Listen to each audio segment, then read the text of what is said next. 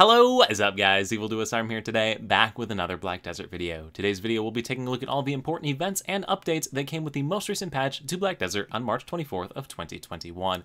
There is a ton of content. Like literally there are more notes here than were in my entire senior thesis for college, so I'm not going to waste any more time. Just quickly before we get into the video, if you're new to my channel, new to Black Desert, or you've been watching videos on my channel and still haven't subscribed yet, please consider it. New videos come out every single day. It would help to grow my channel and I would greatly appreciate it. Anyway, without further ado, let's get into it, and let's start off with the first thing that you probably clicked on this video for, the Narchillan gear exchange. So this is the gear we talked about in a couple videos last week where we were discussing how you're going to be able to exchange your Pen Naru gear. So in order to do this questline and actually exchange the Pen Naru gear, you're going to need to have played through the storyline through the Calpheon series, or have reached level 56. Once you've done one of those two conditions, if you press the comma key on the keyboard, click on the quest tab in the bottom corner, and then the event quest tab, you will see the questline Special Aid Fugar's Letter. Go ahead and accept that quest line. This is going to direct you to any Fugar you want. So we're going to go to the one that's sitting right here. If we go ahead and talk to this Fugar, click on the continue option, it will complete. We can then click the quest option, Special Aid is Secret Deal. Then click on the option that says, all right, I accept your offer. Click the continue button again, click on the quest option, and you will now have the ability to exchange all of this Narchillan gear. So once again, to exchange for this gear, you need Pen Naru stage gear. Naru gear is awarded on any character. It does not have to be a seasoned character. If you deleted your gear already, you can just play through the story on another character. It takes like 3 hours, 4 hours maybe, to get through this point in the story. If you exchange your seasoned gear already in for this gear, just play through a new character. I know it sounds like a lot, but the gear is really, really solid. At any rate, once you have your full set of Pen Naru gear, if you talk to the manager Fugar here and click on the quest tab, you will see these quests. And we're just going to go right down the line. You just accept the quest, accept the quest, accept the quest, all the way down. And then you just continue to complete the quest by clicking the chat option. And you just literally exchange for the gear. That's it. You're just going to hit chat, exchange, chat, exchange, chat, exchange. So this gear is bound to your family, which means you can drop it into a storage and pick it up on an alt character. So don't be nervous about which character you complete the quest on. And the weapons themselves come in a box. So you can also place this box into storage and open it on whoever you want to open it on. As we mentioned in previous videos, the gear itself is slightly better than tuvala armor or Oasis gear that you get from the Oasis vendor. And all in all is a solid starting set to use on your characters. So once again, it is bound to your family, which means you can transfer between characters. And that's pretty much it for the gear exchange questline. It's super simple, guys. Just find any Fugar, complete that quest with the Black Spirit. Next event that's in the patch notes is going to be accessed by pressing the Y key on the keyboard, and under the challenges tab, you are going to see this stuff right here when you log in on your Sage. So for logging in on a Sage here in Black Desert, you'll get the following rewards. Has to be claimed on a Sage character, but once you have claimed the items, you can also put them into storage and claim them on any character that you want. So for example, if I go to the Storage Keeper right here again, click on Storage, I can drop these extra inventory expansions into storage and claim them on whatever character I want. Neat thing about this is a 50% knowledge gain item right here, Eyes of the Wise, and it's equipable only to a Sage, but it's great for farming different things like in the Bartali log. Next event is right here, Secrets of the Hexadron. Every single day for logging in, you're going to get 2 of these little pieces right here. You can just go ahead and claim those. The Hexadron piece itself is also obtainable from gathering, fishing, or defeating monsters, so while you're out grinding, and can be sold for 500,000 silver apiece. Now, as we just showed you, every day for logging in, you're going to get this unknown Hexadron item, and if you take the 2 items in your inventory and use the simple alchemy option, this is the L key on the keyboard, you're going to be able to place these 2 items together. If you then hit the start button, it will create a random hexadron. So there are 4 different options for these things. You have the wind, water, earth, or fire. Each of these gives you a random amount of ancient spirit dust, and you can re-roll if you so desire by using another hexadron piece. So just to show you how re-rolling works, if you go to Simple Alchemy once again, you can select that item and then click the hexadron piece again and roll it a second time. So right there I stepped up one more time and got the ancient spirit dust times 30. Pretty straightforward. You can mess around with this. Every day you get another unknown hexadron, so while you're out grinding and stuff, you can keep rolling these into this box until you get the red one for maximum ancient spirit dusts. Pretty simple event.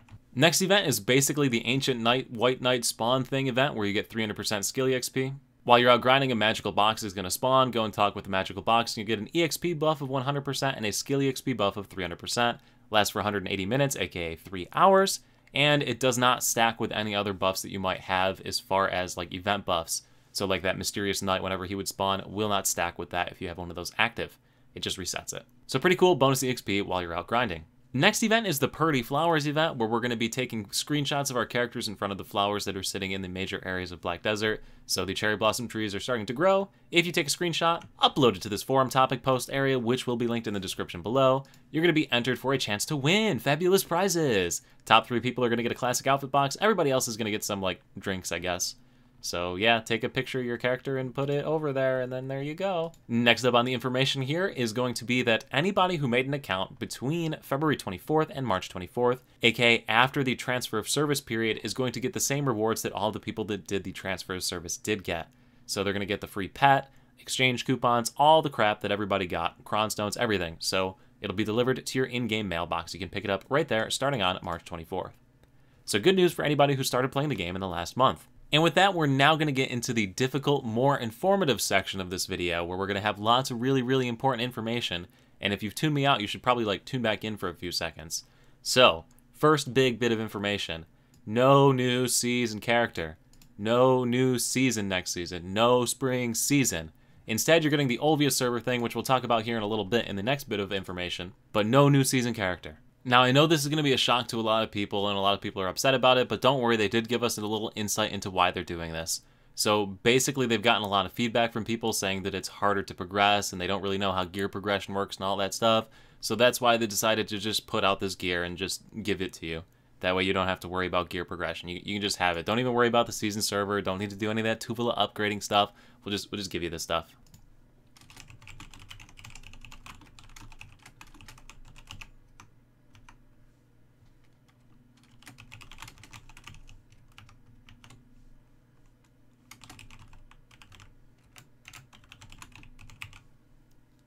And even as far as accessories go, with the new changes to the Capocha accessory system, for reaching level 61, you get a full set of Capocha accessories. So you get necklace, belt, earring, ring, all of them for hitting level 61. And this is retroactive, so if you didn't hit these levels before, or you already hit them, but you didn't get the rewards, you do get them, as you can see right here. So yeah, basically the season server is just obsolete with these changes. Now, a lot of people are going to say, but you can't get your pen Capocha, or you can't get Tet boss gear equivalent tuvala gear, and don't worry, they figured all of that out with this amazing 2-week-long event. And don't worry, they really thought about new players with this system here that are just getting into the game and trying to figure it out, by making it so only really new players that have like 2 characters can do this. So all you gotta do is a new player that has like 2 characters and has no idea what's going on is get yourself into a really, really, really, really good geared guild, or have really, really, really geared friends. Get them to take their gear off, open up this guild gear rental system here, drop that gear piece into the rental thing, and they won't be able to use it for 2 weeks, and then you get to borrow it. So yeah, I love my guild, but not that much. But yeah, basically you can put shit inside of that box. Oh, I swore, oops. You can put stuff inside of that box, and other people can use it. And yeah, that's pretty much it. You can rent it out to new players in your guild. So it's great if you got friends and you want to help them out. You just have to give up your gear so that they can use it for 2 weeks. For some reason, they can enhance it with caphras stones, but the caphras stones will be removed from any weapons and armors. So I don't even understand why that's even possible. But yeah, it's kind of an interesting choice. That's basically the TLDR on that. I don't know how many people are actually going to use this, but it's there, I guess, if you want to be friendly with your friends and give them your backup gear. Can't be pen stage, has to be with either Tri or Tet, and you can't put any life skill related gear in there as well. Alright, I think I made fun of that enough. If you think I'm wrong and there's a million uses for that gear rental system, feel free to let me know in the comment section below. Anyway, moving on to more important information, all winter season characters that you may have created for this most recent season are scheduled for deletion on March 31st, so be ready for that. Just kidding, relax. They're going to get converted to normal server characters, so your season character will become a normal servant character on March 31st. Any gear in your inventory that you have not converted yet, if you do not complete the graduation system, will be converted in the order of highest gear level. So if you have 2 weapons, your highest one will get converted.